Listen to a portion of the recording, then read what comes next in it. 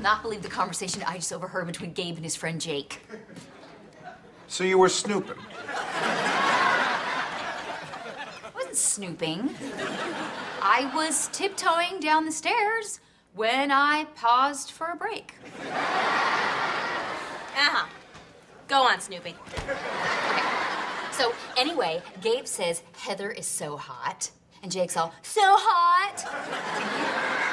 And then Gabe says, I really like her, but I'm too nervous to talk to her. And Jake's all, dude, you gotta hike up your skirt and ask her out. Bob, what are we gonna do about this? How about we make you wear a bell so the kids can hear you coming?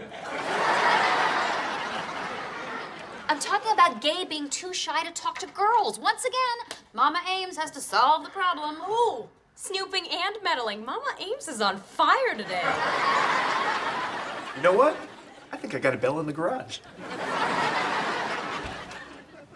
What you got there, kiddo? Oh, I'm just going through my old school photos. We're getting our pictures taken in a couple of days, and I am determined, for once, to not look like a dork. What's wrong with your pictures? Well, let's stroll down memory lane, shall we? Here I am in kindergarten. Yeah, that was the day we learned about static electricity. I just finished rubbing my head with a balloon. Well, honey, they can't all be that bad. Oh, can't they? Here I am again, 3rd grade. That was the morning that baby Gabe threw his sippy cup at me.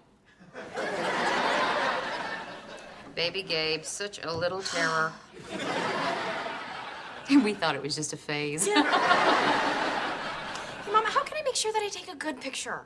I'll do what I do when I want to look good. Go buy a new outfit. Well, would you pay for this new outfit? Oh, sweetheart. I give advice, not money.